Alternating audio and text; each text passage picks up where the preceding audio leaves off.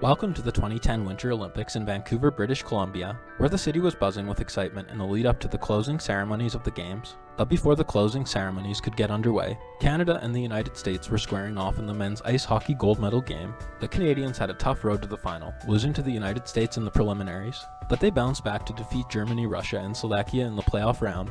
In the gold medal game, Canada jumped out to a 2-0 advantage on goals by Jonathan Toews and Ducks legend Corey Perry, but the Americans battled back, tying the game at 2 with 24 seconds left in regulation. 7 minutes into overtime, Sidney Crosby received a pass from Jerome Iginla and scored the golden goal to clinch the victory for Canada. The goal was a joyous moment for Canadian hockey fans in attendance at Canada Hockey Place in Vancouver and across the entire country of Canada. And for Sidney Crosby, the golden goal was a career-defining moment that cemented his status as a national hero. That's it for this look back at Crosby's golden goal at the 2010 Winter Olympics in Vancouver. Thanks for tuning in. Please like and subscribe.